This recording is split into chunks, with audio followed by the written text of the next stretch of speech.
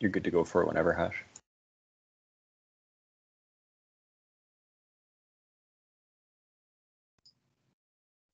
Awesome, thanks, Dorn. Alrighty.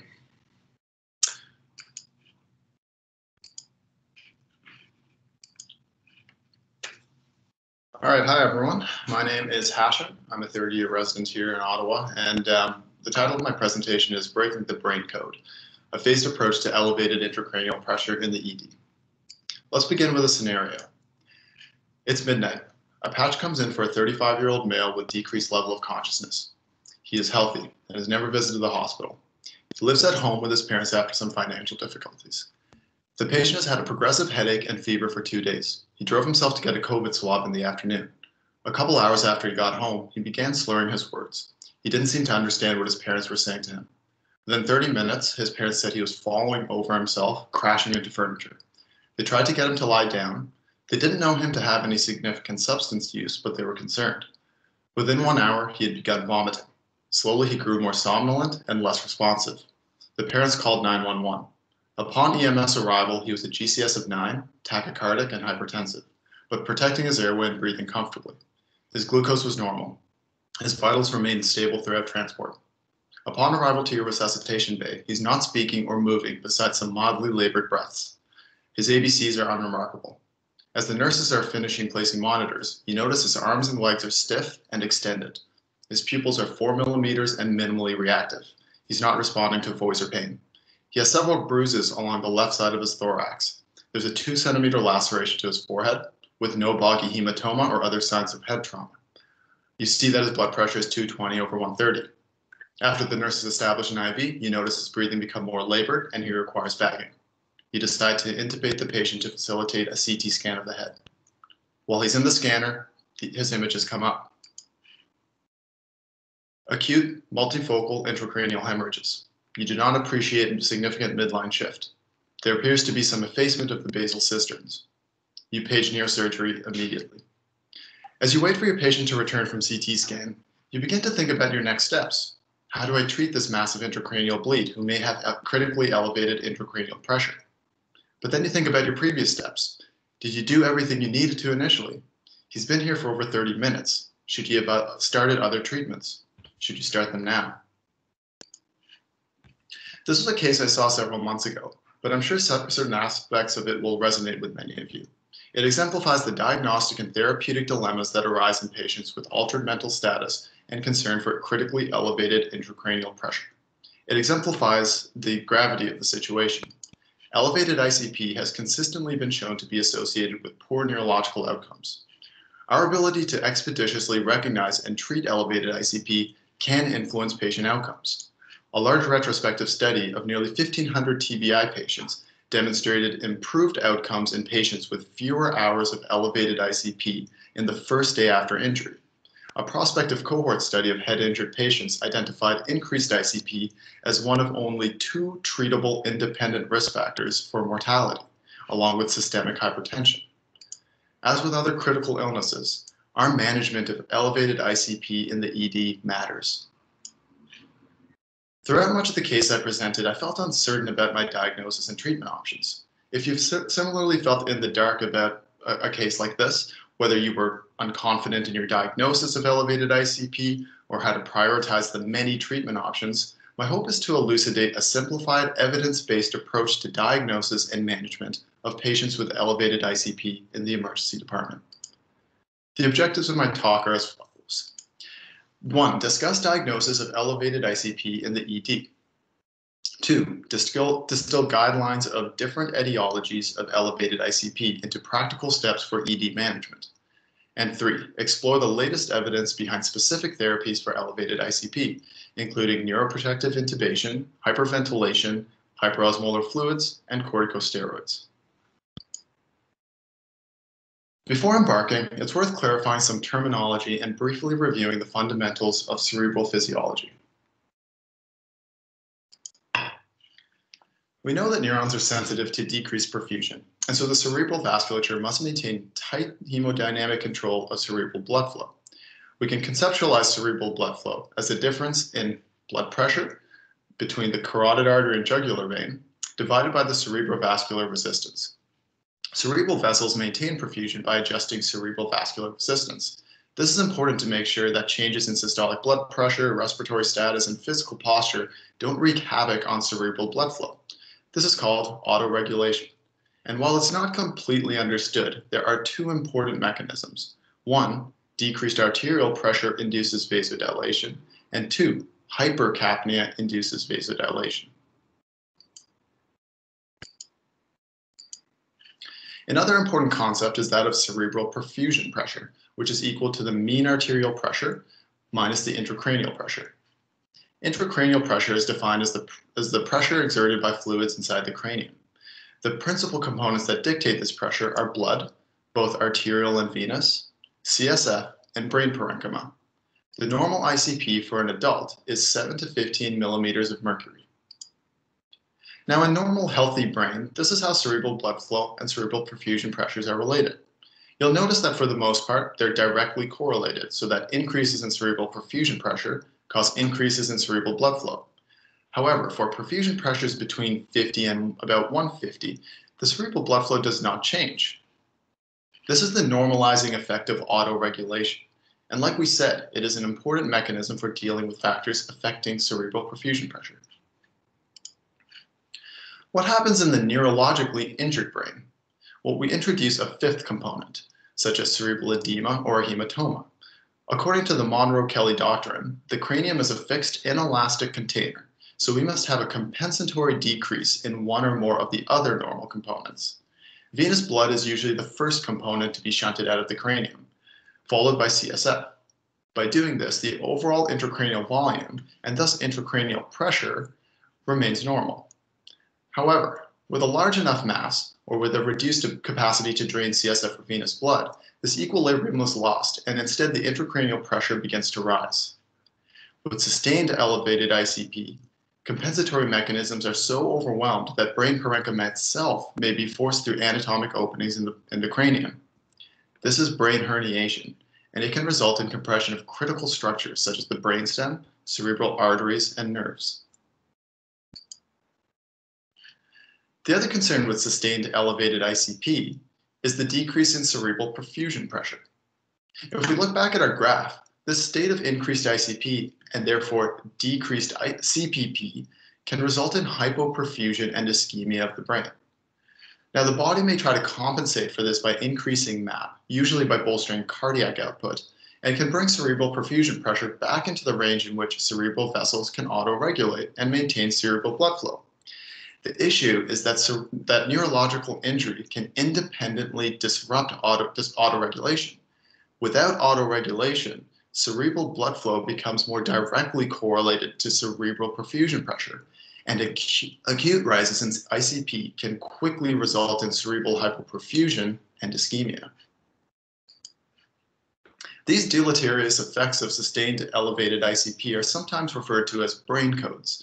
They represent critical conditions that require acute resuscitation with adherence to physiologic principles. As clinicians, we must recognize that the only way to prevent hypoperfusion is to relieve the elevation in ICP while maintaining adequate MAP. This is analogous to conditions such as tension pneumothorax or cardiac tamponade, in which there's an entity obstructing normal cardiopulmonary circulation, resulting in systemic hypoperfusion.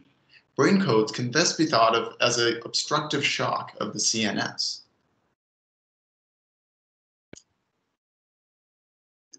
There are many etiologies for elevations in ICP, and while I've categorized them by type of mass, it's understood that cerebral edema plays a role in nearly all of these etiologies. With that in mind, I just want to provide a disclaimer around much of the evidence we'll be discussing going forward. It's important to acknowledge that the majority of elevated ICP research involves patients with TBI. The applicability to patients with other etiologies is debatable, but I'll try to distinguish and clarify what conditions are being addressed as we go along. Secondly, almost all of these studies involve ICU populations. Finding ED-specific studies is very difficult, and in most cases, we're forced to extrapolate conclusions from the more definitive findings in the ICU setting. Also, the majority of the evidence is graded as low or very low. The studies are usually small, involving less than 200 patients in even the largest trials. Finally, it is important to keep outcomes clear. Many studies assess changes in ICP only, whereas others assess the more important patient-centered outcomes such as mortality and neurologic recovery. Let's move on to diagnosis of increased ICP. The gold standard for diagnosis is the invasive intracranial monitor, of which there are a variety. The most widely used is the extraventricular drain, or EVD. Insertion of an ICP monitor is obviously a highly invasive procedure with significant risks, and in most cases only neurosurgeons perform this procedure. There's also mounting evidence that invasive ICP monitoring may not improve patient outcomes. The BOOST 3 RCT is currently in its second phase and hopefully will answer this question. That being said, ICP monitors are the standard of care in neurocritical care centers, and many intensivists support their use. Now, in the ED, we rarely, if ever, have the luxury of an invasive ICP monitor. Therefore, we must maintain a high index of suspicion based on history and non-invasive exam findings. In patients that can't provide history, classic symptoms of elevated ICP include headache, vomiting, and visual changes. However, there's very little evidence to show predictive values or likelihood ratios for elevated ICP itself. To make matters more difficult, most of these patients will have altered mental status and will be unable to provide a history. Attaining collateral history is important, but in the ED, we may be forced to recognize elevated ICP using examination and investigations. But how accurate are exam and imaging findings in detecting elevated ICP? Dr. Shannon Fernando and Jeff Perry answered this very question in their 2019 meta-analysis. It has important implications for ED practice, and so I think it's worth taking a deeper dive into, with some added insight from Dr. Fernando along the way. The systematic review includes studies of adult ED or ICU patients with suspected elevated ICP. They included 40 studies involving over 5,000 patients comprised of the following etiologies, mostly TBI. They investigated the accuracy of non-invasive methods, including physical exam, CT scan, and ultrasound, in diagnosing ICP compared to the gold standard of invasive ICP monitoring. The physical exam findings they assessed included decreased level of consciousness, defined as a GCS of less than or equal to 8, any pupillary dilation, and motor posturing, defined as a GCS motor score of less than or equal to 3. Pupillary dilation was the most specific finding at 85.9, and LOC was the most sensitive at 75.8%. CT scan findings include absence or compression of the basal cisterns, varying degrees of midline shift, and the Marshall score, which stratifies TBI according to degree of swelling and size of contusion or hemorrhage. Now, basal cistern absence or compression was the most sensitive finding at 85.9%. Midline shift of greater than 10 millimeters or 1 centimeter was the most specific at 89.2%. The findings are summarized nicely in this table, but notice that no single finding is particularly sensitive nor specific. Although basal cistern absence or compression is moderately, although basal cistern absence or compression and midline shift of greater than 10 millimeters were quite sensitive and specific, respectively. Interestingly, the authors did a Bayesian analysis using a pretest probability of 50% for both of these, finding that the presence of either finding would not sufficiently alter the post-test probability by a clinically useful margin. Dr. Fernando wants to reiterate that we should not abandon the physical exam altogether, but rather to consider multiple signs and not rely on a single one. Some CT imaging signs, in particular severe midline shift, are specific, so in combination with suspicion based on exam, are a reasonable indication to treat empirically for elevated ICP. Recently, there has been increased interest in using point-of-care ultrasound to diagnose elevated ICP. One technique uses a transcranial Doppler, which measures blood flow velocities in cerebral vessels through thin bone windows in the cranium, most commonly the temporal region. The two techniques are pulsatility index, which is believed to correlate to cerebrovascular resistance, and arterial blood pressure. While the latter may show promise, with a good area under the curve of 0.85, at this point, neither technique can be supported for diagnosis of elevated ICP. The more commonly studied POCUS method is the optic nerve sheath diameter, and it's measured at a point 3 millimeters behind the globe. The issue was that among all 10 studies included in the meta-analysis, a variety of cutoffs were used to define an increased optic nerve sheath diameter in the range of 4.8 to 6.4 millimeters. The pooled area under the receiver operating characteristic curve was an impressive 0.94. Now, another systematic review from 2019 also examined the role of optic nerve sheath diameter in the diagnosis of increased ICP. It included studies involving patients from any setting with suspicion for elevated ICP, involving a slight majority of patients with TBI. However, they utilized several comparators as the reference standard, including CT scan and opening pressures from LP, in addition to the gold standard of invasive ICP monitor. As we saw in Shannon's study, CT has limited accuracy in diagnosing ICP itself.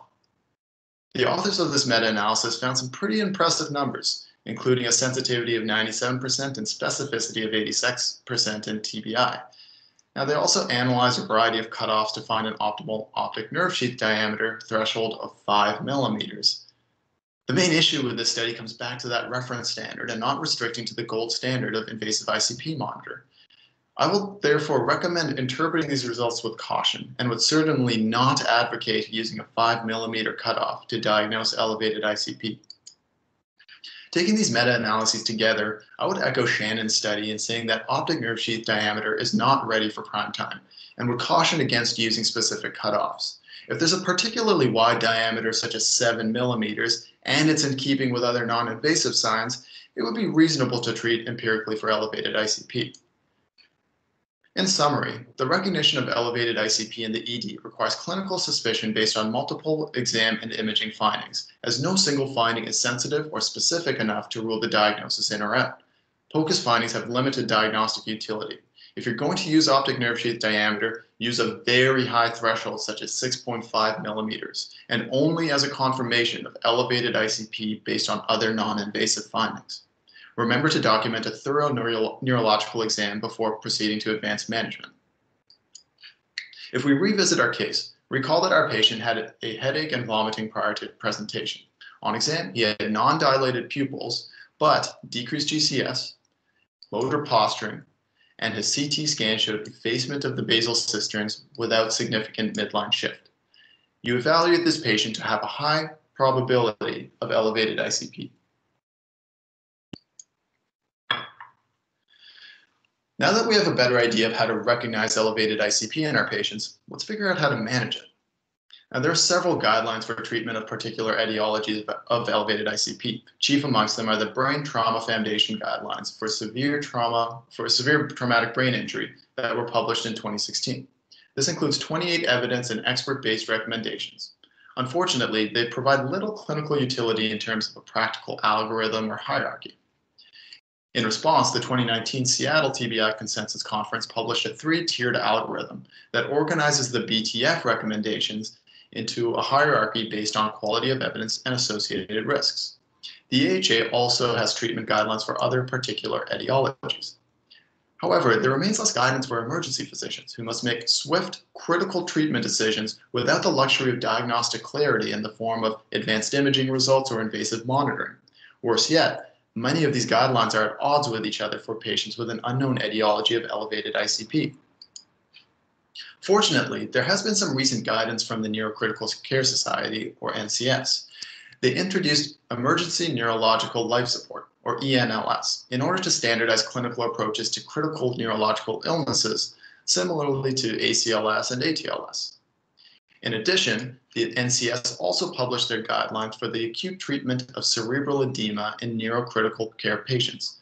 These outline the evidence behind treatments in particular etiologies and bolster the more generalized treatment principles in the ENLS algorithm. Let's take a look at the latest version of this algorithm from March 2020. Similarly to the Seattle TBI consensus algorithm, it is laid out as a tiered approach. However, it has several limitations. First, it's ICU-centric and has an impractical progression and utility for patients in the ED or other settings. For example, surgical decompression is placed on the same tier as hyperosmolar therapy. Second, it lacks specific instructions. For example, it doesn't provide details of fluid choice and dosing in hyperosmolar therapy. And most importantly, it's not validated. It's the most pressing issue because we don't know if following this algorithm actually improves patient outcomes.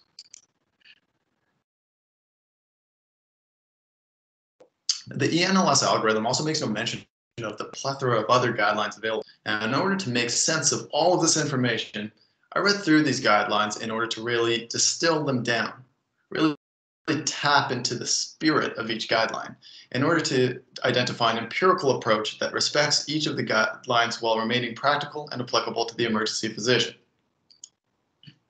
Ultimately, this is what I derived.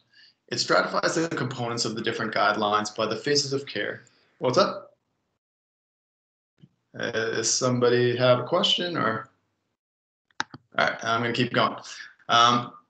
So this approach is rooted in the recognition of elevated ICP as a critical condition with a variety of etiologies similarly to undifferentiated shock or cardiopulmonary arrest, and focuses on fundamental management principles, highlighted in green, instead of precipitous focus on a particular etiology, which we may not yet know. You will notice that the CT scan is an important checkpoint in the approach, as it provides diagnostic information to help target therapy to a particular etiology, which is highlighted in blue. But regardless of the etiology, fundamental management still applies, and thus you can see that the green arrow lies at the center of the treatment pathway. Furthermore, as we discussed in the diagnosis section, CT scan itself has limited diagnostic accuracy, so the onus of recognizing elevated ICP remains on the clinician using new information as the case unfolds. The final step in the ED approach is what I've termed definitive management. And this pertains to the ultimate disposition of the patient, whether that be the operating room, ICU, or end-of-life care. Obviously, this final decision point must be tailored to the patient's particular situation and requires opinion from consulting services as well as the patient's family. Much of this is beyond the scope of this presentation, along with the nuances of treating each particular etiology. So the remainder of this presentation will focus on management of elevated ICP in the ED, exploring the evidence behind guideline recommendations.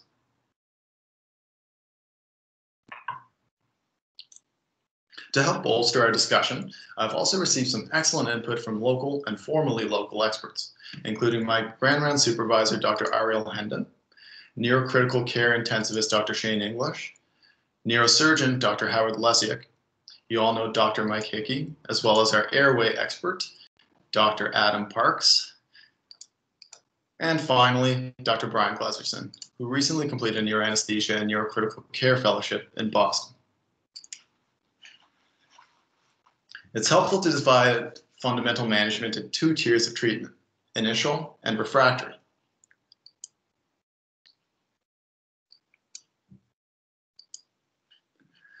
The initial approach involves basic resuscitation steps with relatively strong backing evidence and consensus, and should thus be instituted for all patients with suspected elevated ICP. It is ultimately geared towards good hemodynamic stability, and we will discuss how to optimize this patient with patient positioning, analgesia, and a considerate approach to intubation. Keep in mind that ICP management is 99% homeostasis. The goal of hemodynamic stability is to maintain cerebral perfusion pressure, which requires adequate blood pressure and oxygenation, thereby preventing secondary brain injury. In terms of blood pressure, remember that cerebral blood flow becomes more directly correlated to cerebral perfusion pressure in severe neurologic injury. Therefore, we need to defend the map and attack the ICP. But before you go all nuclear on the map, remember that pushing the map too high may actually result in hyperperfusion of the brain, which can worsen cerebral edema and contribute to hematoma expansion. For this reason, the AJ guidelines recommend lowering the systolic blood pressure to 140 for ICH and below 160 for SAH. Now, I'm not here to reanalyze the ATTACH and INTRACT trials. I'll refer you to the summary of Dr. Connolly's grand rounds on the Ottawa EM blog. But we should treat high systolic blood pressures and attempt to maintain between 140 and 180 with short-acting beta blockers such as labetalol. Now, importantly, this shouldn't be the first step in treatment, as the blood pressure may reduce with analgesia and sedation, but is something to keep in mind as part of your ongoing fundamental management. The other critical component of the ABCs is oxygenation. And beyond using non-invasive oxygen, this will likely involve intubation, which we will discuss shortly. Patient positioning should be optimized to allow unobstructed venous drainage from the cranium. Remember, this is an important compensatory mechanism to reduce ICP. Raising the head of the bed to 30 degrees is actually based on some evidence, with 2 observational studies showing reduction in ICP and stable CPP up to 30 degrees, and further reduction of ICP at the expense of CPP at angles above 30 degrees. In keeping with the many guidelines, I would recommend raising the head of the bed to 30 degrees and not higher. The neck should also be kept midline, and any obstructing clothing or equipment should be loosened to further allow venous drainage. Again, limited evidence, but makes physiologic sense and has very little risk. Now, this is an important point. Patients with elevated ICP are in pain. Even if they're obtunded and unable to relay that pain in a meaningful way, we need to acknowledge that this is an extremely uncomfortable condition and manage it accordingly, as pain can cause spikes in ICP and contribute to worsening cerebral perfusion pressure. For analgesia, a quick onset opioid like fentanyl is a good choice and likely what most people would reach for in the initial resuscitation. Analgesic dosing of ketamine is another reasonable option. As with other critically ill patients, NSAIDs should be avoided due to risk of worsening bleeding or underlying medical conditions such as acute kidney injury. Vomiting should also be treated, as this can increase ICP, so providing antiemetics is a good idea. An often overlooked point is to minimize further noxious stimulation. Moving and turning patients, suctioning, even starting IVs are painful for the patient. And while they are necessary, we should be mindful whenever we are in physical contact with the patient and attempt to minimize these procedures whenever possible. We've now discussed some of the initial steps for managing elevated ICP. I've provided dosing for the medications we talked about. Let's revisit our case. Given your suspicion and some concerning signs of elevated ICP, you begin initial management by going through your ABCs, titrating sets to 92% with a non-rebreather. You position the patient with the head of the bed to 30 degrees, keeping his neck midline, and call for a 150 microgram fentanyl bolus for analgesia. You notice one of the nurses jostling the patient to remove his clothing, and you lunge your trusty Raptor so they can remove them gently and prevent ongoing pain. On to neuroprotective intubation. Now, this is a big topic and probably deserves its own rounds, but I'm going to try to focus on some major takeaway points. Control of the airway will likely be needed in context of decreased GCS and facilitation of CT scan. Most experts agree that in the absence of significant anatomical challenges, using induction with a paralytic, such as an RSI, is usually the safest approach. Once again, it comes down to defending the MAP and attacking the ICP, or at least not making it worse. How does intubation decrease MAP? Remember, these patients are in severe pain, and removing awareness of that pain can drop the sympathetic drive to maintain blood pressure and cardiac output, thus reducing MAP. Now, don't let that stop you from providing sedation and analgesia. Pain and laryngoscopy cause spikes in ICP, so provide sedation even if they're obtunded. A common mistake is to give smaller doses or avoid sedation altogether in patients who are unresponsive or have decreased GCS. With this in mind, it's absolutely critical to resuscitate before you intubate, particularly if you recognize systemic shock and other contributors to hypotension. Treat and anticipate peri-intubation hypotension with vasopressors actively infusing or ready to be infused. You can use 100 microgram push doses of phenylephrine or just get a norepi infusion started. The induction agent choice should be based on the patient's clinical status.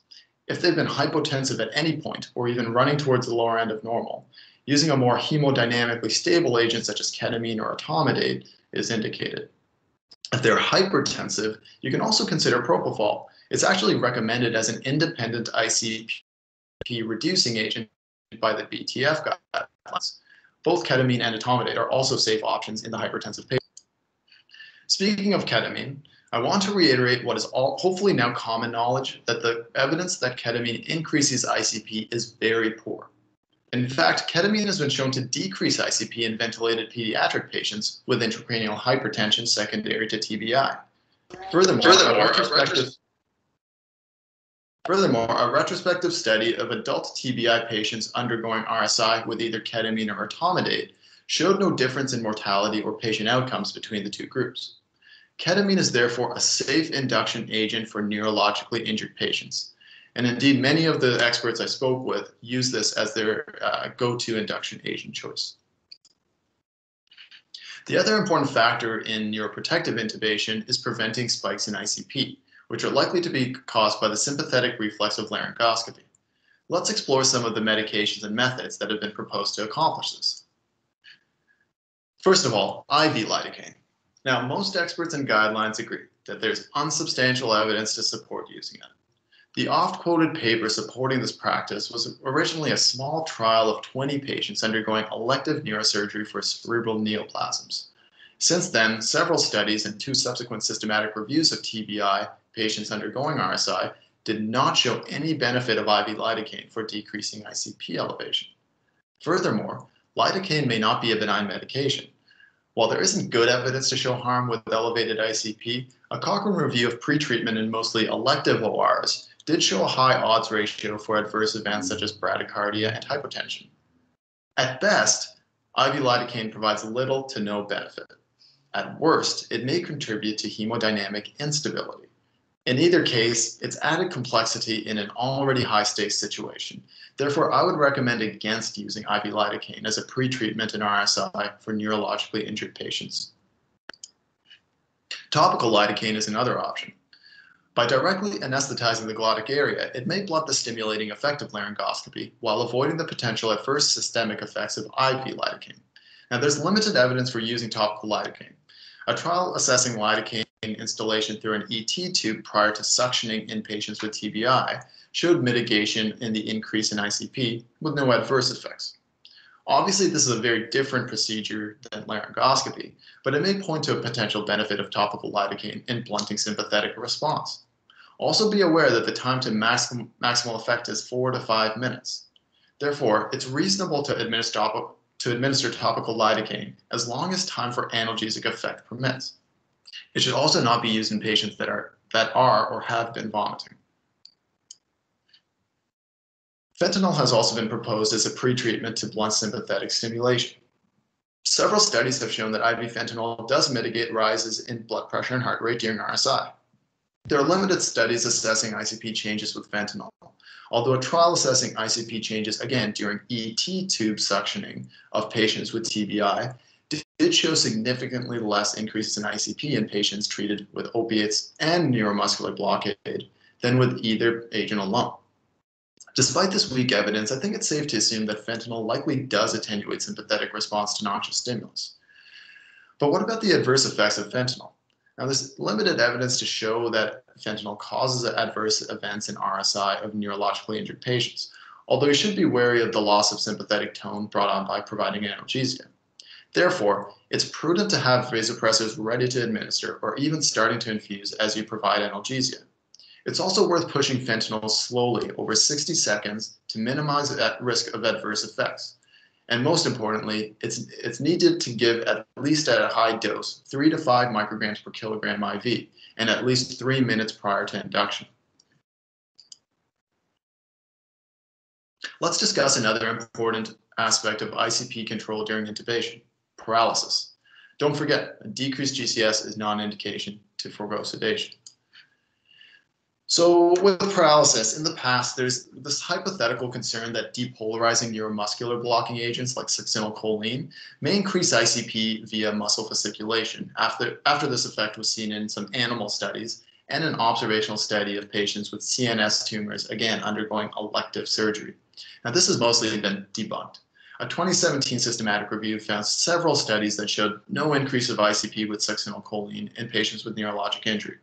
Furthermore, there's no evidence that pretreating with a defasciculating dose of a non-depolarizing NMDA, like rocuronium, prevented rises in ICP. Succinylcholine actually has the advantage of a shorter duration of action, allowing for expedited neurological exam. But obviously, rocuronium itself only lasts about 45 minutes to an hour at normal induction doses. And this patient will likely need a CT scan relatively soon after intubation, which rocuronium actually may help facilitate. Speaking to Dr. Howard Lesiak, he says that in his experience, The use of rocuronium in the ED has not been a major impediment to his ability to examine patients and make treatment decisions, but does acknowledge that other surgeons have raised issues with it. All that to say, in the absence of true contraindications to succinylcholine, choose whichever paralytic agent you feel is most appropriate. Finally, be considerate with your placement of the ET tube itself. Remember that laryngoscopy is stimulating, so have the most experienced intubator and use the least amount of force needed to adequately visualize the cords. Our discussion of neuroprotective intubation is summarized here. Remember to always assess the anatomic and other physiological predictors of a difficult airway before proceeding. Also, please ensure that these patients have adequate post-intubation sedation and analgesia ordered. For further details on this, I would direct you to the fantastic best practice recommendation published in CGEM by our own Drs. Hendon and Drs. Rosenberg.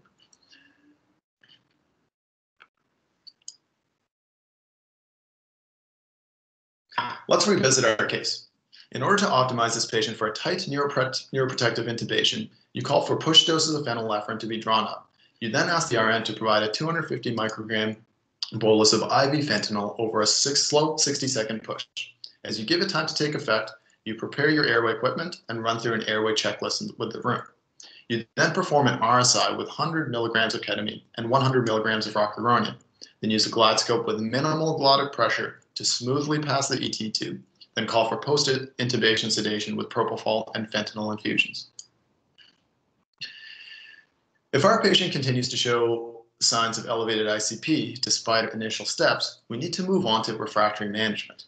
Although the evidence behind these treatments is less clear, there is expert consensus amongst the guidelines that they can be beneficial. However, their potential benefits must be balanced with their inherent risks. I'm going to focus on treatments that we have the expertise to provide as emergency physicians while our neurosurgical and critical care colleagues are getting involved. These include hyperosmolar therapy and hyperventilation. Let's begin by discussing hyperosmolar fluids and establish some important points. Firstly, there's plenty of evidence to show that hyperosmolar fluids reduce ICP, and we'll discuss the mechanism behind that. However, there is next to no evidence to show that they improve patient outcomes. There have also been several studies comparing different hyperosmolar fluids, in particular mannitol and hypertonic saline. You may have heard that there is mounting evidence for hypertonic saline over mannitol, and this is reflected in the guidelines, with hypertonic saline essentially being regarded as equal, if not better, in particular instances. The guidelines for the most part agree that hyperosmolar fluid should only be given as boluses and not as continuous infusions. Let's explore why the experts may be turning towards hypertonic saline over mannitol, starting with the physiology. So in simple terms, hyperosmolar fluids work by reducing cerebral edema. They do this by creating an osmotic gradient to pull water across the blood-brain barrier. Their ability to do this is based on two important factors. First, the osmotic reflection coefficient, which is a measure of how permeable the blood-brain barrier is to the particular molecule, ranging from 0, where the molecule can freely diffuse, to 1, where it cannot move freely at all, and is thus more osmotically active. Mannitol has a reflection coefficient of 0.9, whereas hypertonic saline has a coefficient of 1, giving it the slight advantage in this regard. However, the second and arguably more important factor is the number of effective osmoles we're providing. Normally, mannitol is dosed using a 20% concentration at 0.25 to 1 gram per kilogram, which we can think of as a 1.25 to 5 milliliter per kilogram dose. Its osmolarity is approximately 1100 milliosmoles per liter. Now, hypertonic saline comes in a variety of concentrations, and there's little guidance from the guidelines in terms of dosing. However, if we consider our TOH formulary 3% solution, it actually has a nearly identical osmolarity to 20% mannitol. So we can use the same milliliter per kilogram dosing, and we know we are providing the same number of effective osmoles as mannitol. So say we take a 70 kilogram patient and use a middle-of-the-road mannitol dose of 0.5 grams per kilogram. We can determine our milliliter dose of mannitol and simply use the same milliliter dose of hypertonic saline, given it has the same osmolarity. This point about effective osmoles is important to keep in mind when looking at studies comparing the two fluids. For my research, there are 5 meta-analyses to consider this, each with a slight variation on the theme. 3 involved TBI patients only, and found no overall difference in ICP reduction or mortality between the two fluids. 2 specifically compared equiosmolar doses of hypertonic saline and mannitol, and actually did find an improvement in ICP control for the hypertonic saline group over the mannitol group. Now, there are several limitations with these studies. For example, many included fluid additives like dextran and used a wide variety of hypertonic saline concentrations, of which 7.5% was actually the most common. But they bring up an interesting point. When the effective osmoles of the fluid provided were equal, hypertonic saline appeared to control ICP better. And this makes sense based on the physiology we discussed. It's also important to consider the adverse effects of hyperosmolar fluids. Mannitol is known to cause an osmotic diuresis through its effects on water and sodium reabsorption in the renal tubules, which can result in hypotension and renal injury. Hypertonic saline, on the other hand, has the risk of central pontine myelinolysis, with rapid correction of hyponatremic patients, as well as extravasation injuries. Therefore, concentrations higher than 3% should be infused via central line. The theoretical adverse effects of rebound ICP and reverse osmosis with either fluid have not really borne out in the literature. The Seattle TBI consensus recommends monitoring both hyperosmolar fluids with blood work, limiting serum sodium to less than 155 and osmolality to 320, although they do note that these cutoffs are based on pretty low quality evidence. This may be beyond the scope of our ED care, but it's certainly worth being mindful of and at least sending these serum tests if you haven't already. In conclusion, I will likely be reaching for hypertonic saline, ensuring an adequate osmolar dose. If hypertonic saline is not available, or there's a delay in receiving from pharmacy, I will certainly reach for mannitol in the patient with refractory elevated ICP. It's important to place a Foley to monitor diuresis, particularly for mannitol, and to monitor serum sodium and osmoles. This is the dosing that I would use. And like Dr. English says, when in doubt, a 70 kilogram person can get 250 milliliters of whatever is closest. Let's move on to hyperventilation. As we discussed in the physiology section, hypocapnia induces cerebral arterial vasoconstriction, thereby minimizing cerebral blood flow and hypothetically mitigating worsening cerebral edema or hematoma expansion. Hyperventilation has thus been proposed as a treatment for refractory ICP elevation. The evidence for benefit is weak at best. In 3 small studies assessing transient hyperventilation in TBI, only 2 showed a significant reduction in ICP, whereas 1 did not. And this proposed reduction in ICP needs to be balanced by the risk of cerebral ischemic injury. Although this was only seen in patients who presumably underwent prolonged hyperventilation for many days. One RCT also suggests prolonged hyperventilation may actually impede recovery, with hyperventilated patients having worse neurological outcomes at 3 and 6 months, but not at 12 months. Again, note this was prolonged hyperventilation over 5 days. Taking this limited evidence together, it seems that transient hyperventilation in the magnitude of hours is associated with a reduction in ICP, whereas prolonged hyperventilation in the magnitude of days is associated with surrogate markers of global cerebral ischemia and possibly poor neurological outcomes. In addition to extensive clinical experience, the Seattle consensus algorithm places maintenance of end-tidal CO2 at the low end of normal in their first tier of treatment, and mild hypocapnia at 32 to 35 millimeters of mercury in their second tier of treatment. The NCS guidelines similarly recommends brief episodes of hyperventilation with patients with acute elevations in ICP. In discussion with local experts, I would advocate for patients being assessed by end-tidal or arterial blood gas and set to a particular target based on their clinical status. Remember that end-tidal CO2 should be targeted slightly lower due to dead space ventilation, and that that dead space ventilation can vary depending on comorbidities. Transient hyperventilation to a hypocapnic level should only be used as a refractory management for patients with ongoing clinical signs of elevated ICP.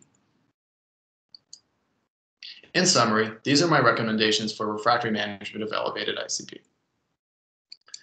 So in our case, the patient has returned from CT scan, and you have even higher concern for elevated ICP based on those imaging findings. So you start a 250 cc bolus of hypertonic saline over 5 minutes and quickly send an arterial blood gas to determine whether you need to begin hyperventilating this patient. The ICU and neurosurgery teams arrive, and the patient is whisked away to the ICU for ongoing supportive care. That concludes our discussion of fundamental management of elevated ICP in the ED. Now, we've talked about many therapies, but there's one notable exclusion from the treatment list, and I want to address it now. Corticosteroids. Many physicians still use steroids as an empiric treatment of elevated ICP, but in fact, there's very strong evidence against their use in many of the conditions we discussed today. Let's start with TBI. The BTF has a level 1 recommendation against corticosteroids, primarily based on the original CRASH trial, which showed increased mortality for TBI patients with a decreased GCS who received corticosteroids. This trial actually required unmasking early due to clear difference in 2-week mortality favoring the placebo group. 6-month follow-up was also favored the placebo group in terms of mortality and severe disability. This is a clear indication that we should not be giving steroids in traumatic brain injury. For ICH, a 2005 Cochrane review found no evidence to support the routine use of steroids, and in fact highlighted a potential for harm, with increased mortality and infectious and diabetic complications in the steroid treatment arms. The NCS therefore recommends against the use of corticosteroids in ICH. What about in non-hemorrhagic conditions? Well, for ischemic stroke, the AHA guidelines state there is insufficient data on the use of steroids in ischemic cerebral or cerebellar swelling and does not recommend them. This is based on a 2011 Cochrane review of 8 randomized trials, which found no benefit. Regardless, steroids are not indicated for cerebral edema and acute ischemic stroke. For bacterial meningitis, the evidence for corticosteroids supports a reduction in rates of hearing loss and possibly decreased mortality, specifically in S. pneumoniae meningitis and tuberculous meningitis. So I think it's reasonable to give in that case. And finally, CNS tumors. Admittedly, I haven't talked a lot about CNS tumors as the evidence is limited. But that being said, corticosteroids are one treatment that appear to have some supporting evidence and consensus as their treatment, admittedly on a relatively limited evidence base. Given the strong recommendations against their use in some conditions, I would recommend against the empirical use of corticosteroids in the undifferentiated patient with elevated ICP, and only for targeted therapy in particular etiologies such as bacterial meningitis and CNS tumors, after ruling out hemorrhagic conditions with a CT scan. That brings us to the conclusion of my presentation. In summary, I propose using a phased approach to diagnosing and managing patients with elevated ICP in the emergency department based on the multiple guidelines available. Diagnosis in the ED depends on clinical suspicion based on history and multiple non-invasive findings, as no single finding is diagnostic in isolation. At this point, optic nerve sheath diameter is not ready for prime time. And remember to document a thorough initial neurological exam. Fundamental management is based on tight hemodynamic control and minimization of pain. And these are the recommended initial management steps. Refractory treatments need to be within the emergency physician's toolkit, with an understanding of their limitations and adverse effects. Notably, corticosteroids are not part of the empiric approach.